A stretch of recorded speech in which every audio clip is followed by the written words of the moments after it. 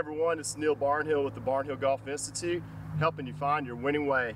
Today is lesson number 4 of our 5-lesson package for beginners, and today we're going to talk about how to pitch the ball. This is going to be a little bit different than our part 3, which was chipping, and we're just going to change a few things in the setup, and I'm going to go over that and how we transition from that little chip shot where we did, if you remember, the little clock from 7 to 5. Our weight was on our front foot about 80%, and we're just keeping our hands and our body really quiet, just swinging it like a pendulum. Okay, today we're going to introduce a little bit more of a normal stance that we will have when we actually learn how to do a bigger swing, and that is our feet are going to be a little bit wider, just like in a normal swing, and our weight is going to be 50-50, okay? It's not going to be leaning on the left side. So the pitch shot when you're playing golf is when you're further off the green, 30, 40, 50 yards. Chipping is when you're just barely off the green.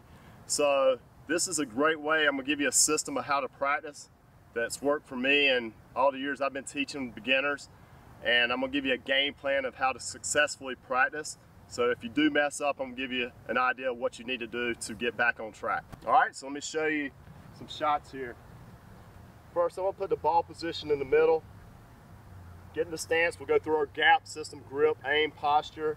Remember our checkpoint here. And then really, I got the clubs down here for alignment. That red flag's about 30 yards away. But I'm gonna start out 50-50, ball position in the middle, and I always want you to learn to go halfway back where this club is on the line here, okay? And if you can see this is pointing at my belly also. That means we're gonna initiate a turn. We're gonna start moving the body now at this point. So a lot of times a good little checkpoint I have for beginners is keep your head here on the ball, but if you were going to give somebody a handshake back here, how would you do that? You know, you would turn, you wouldn't just go hands, you know, you would go like that, okay? So similar thing here, just want to go here, okay? So a little bit of weight shifts. We're going to maintain our knee flex, so our right knee needs to stay flexed while we do this, okay? All right, when we come through, we're going to shift a little bit of weight, and we're going to do 9 o'clock to 3 o'clock on this first swing, okay? So we're going to go back here and then through here, okay? Okay, that was pretty good. All right, then just, you notice I'm using a tee also. I should have mentioned that. I think you should really use a tee in the beginning just to build upon some confidence on hitting the ball. I know it's when we out in the fairway, the rules of golf, we got to play off the ground, but right now you're just trying to develop some sense of, you know, confidence in learning how to hit the ball, and eventually we'll get it on the ground. But I think starting out, you should do that, tee it up every time to gain some confidence, okay? So you can see, went right here to right here. All right, now if you needed to go a little further, the second step, I'd go 9L, which we'll go here, and then we'll add a little hinge. All right, so let's talk about that for a second. That's where it gets extremely tricky. Okay, the hands in the golf swing work like this. When we use our hinge, we're gonna go this way, just like a hammer. We do not wanna go this way or that way, okay? Because if we go this way back, then we're gonna flip through it, which is not good. Okay, so when I come through it, my weight's gonna shift over, and I'm still gonna be in that 3 o'clock position.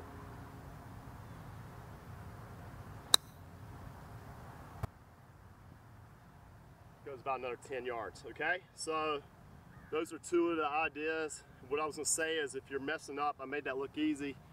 You know, if you start mishitting it, it's a little rigid what I'm doing, but right now you need to be in control. And as you get better with the mechanics, you will get more rhythm and motion in your swing.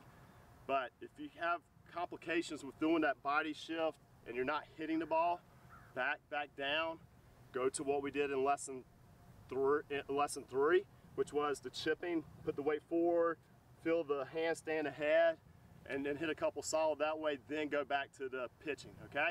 And that'll get you back on track.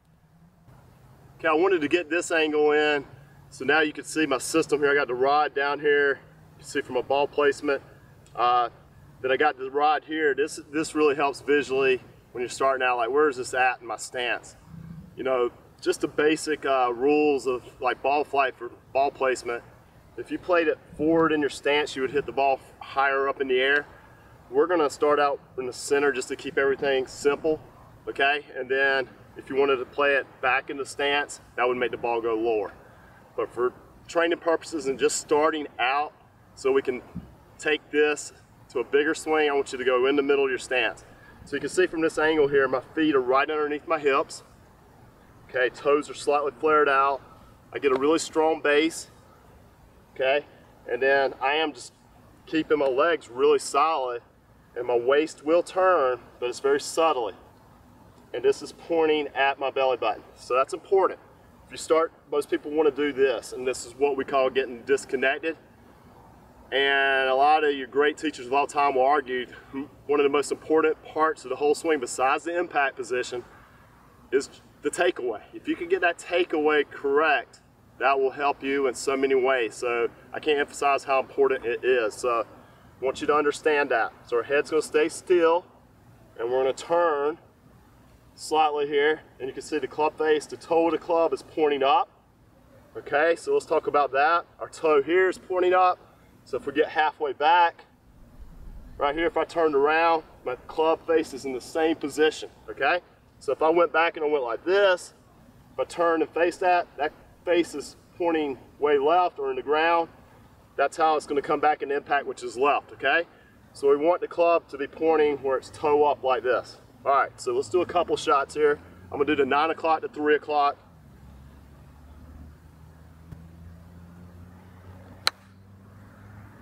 Okay, and again, this is not the smoothest. I'm just trying to show you robotically and mechanically how to do this.